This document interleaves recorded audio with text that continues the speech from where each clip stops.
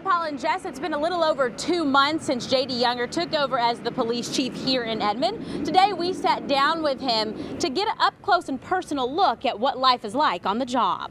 His new home away from home. Chief J.D. Younger's office reflects that with pictures of family and reflections of law enforcement. It's not your average 9 to 5. A little less time with Dad and with husband, but they understand that. A lot of the chief's time now is spent really getting to know Edmond. The majority of my time thus far has really been spent building relationships, kind of understanding the day-to-day business of the community and what their expectations are. The chief is able to do that with 23 years of law enforcement in Norman on his resume, telling KOCO on top of that, Edmond is already an exemplary community. Edmond is routinely in the top 10% in the country for cities our size.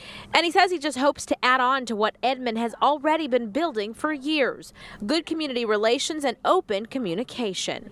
And I hope that that's what I bring to the Edmond Police Department, is that collaborative leadership style that I'm looking to partner with the citizens. Mecca Rain, KOCO 5 News.